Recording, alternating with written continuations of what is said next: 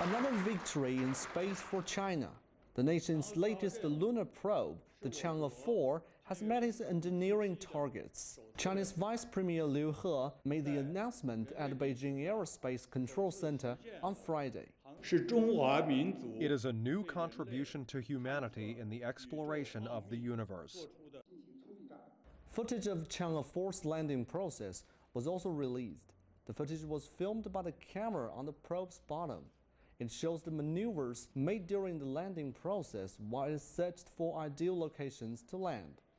There was also a demonstration of the patroller, the Yue-2, taking a photo of the probe. It is the first complete image of the probe after making a soft landing on the far side of the moon.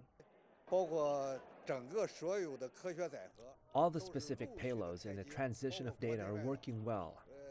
The success of the mission has laid a very good foundation for the data processing, scientific research, and exploration of our next part of work.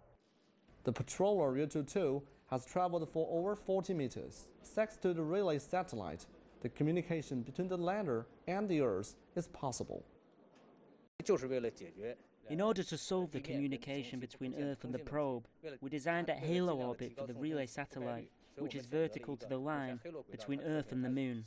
It could increase the coverage of communication. All 8 payloads on board of the Chang'e-4 are reported to be in good condition. Many of them have sent data back to Earth.